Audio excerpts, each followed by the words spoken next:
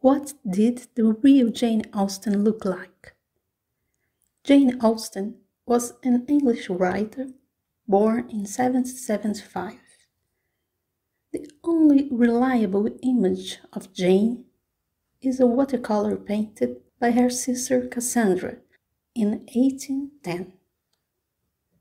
Although Cassandra was not a professional artist, she depicts some of the key facial features fairly well, like the thin and long nose, the thin lips, and the somewhat rounded face.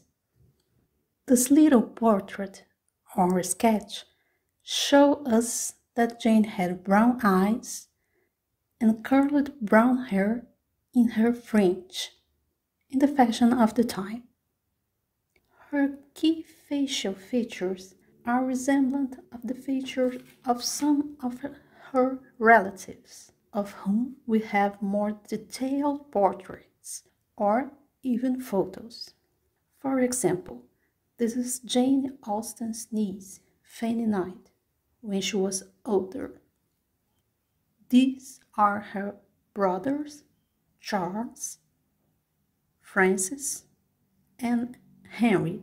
A wax figure of Jane has been made a few years ago, and it seems to quite rely on these family's features, although I think the real face would be more rounded, more soft, as stated in a contemporary description by James Austen, one of Jane's nephews. He provides an eyewitness description of his aunt.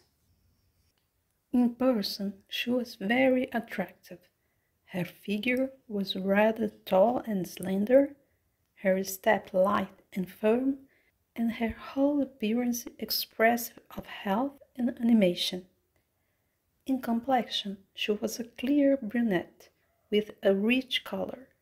She had full round cheeks, with mouth and nose small and well formed, bright hazel eyes, and brown hair, forming natural curls close round her face. If not so regularly handsome as her sister, yet her countenance had a peculiar charm of its own to the eyes of most beholders.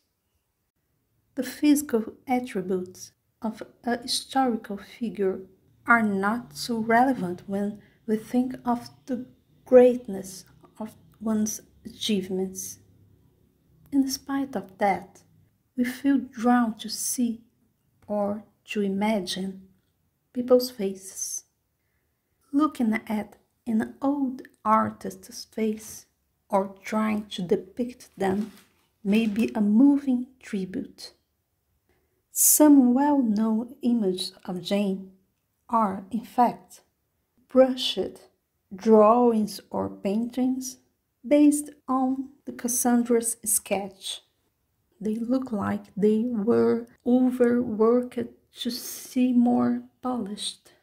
In this process, the facial features kind of lost some of its original appeal, and even her eyes appear to be light.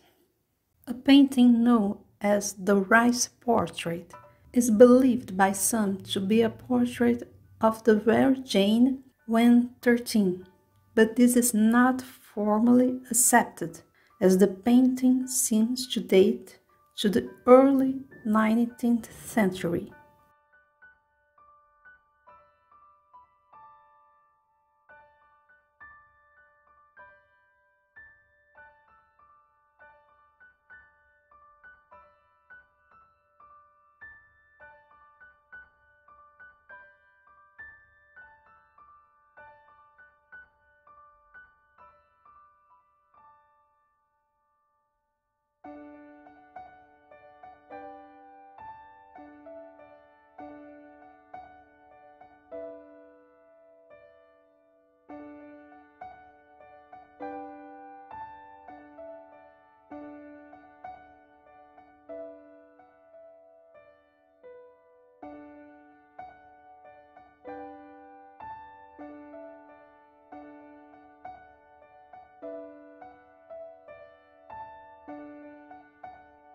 The clothes I chose to illustrate it are here a spencer, a type of short jacket or coat in trend at the time, and a light neck scarf beneath the spencer.